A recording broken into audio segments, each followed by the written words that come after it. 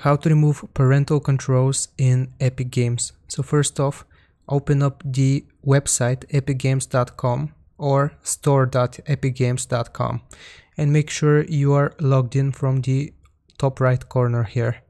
Next up, you want to hover over your name and click on account. Then click the parental controls, enter your PIN and confirm. So in order to disable parental controls, all you need to do is tick this off. Always require a PIN for purchases using Epic Games payment service. You can turn this off as well, require PIN to add friends.